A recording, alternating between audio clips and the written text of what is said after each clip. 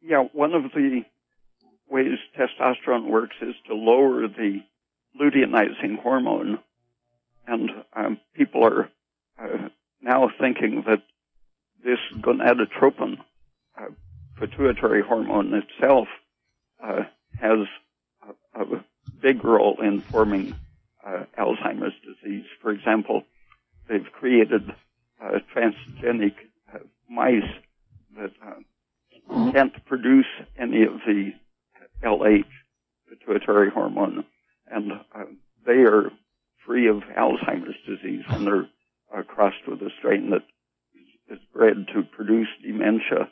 If they don't have the luteinizing hormone, LH, they don't get demented. And other mice similarly altered genetically so that they have no aromatase enzyme and can't produce estrogen. When they're crossed with the demented strain, they can age normally without dementia.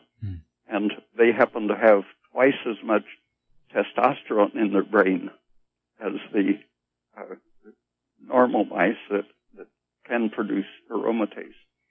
So the estrogen is being produced at the expense of the testosterone when the partly because of the presence of the LH, partly just from the intrinsic injury of radiation or starvation or whatever.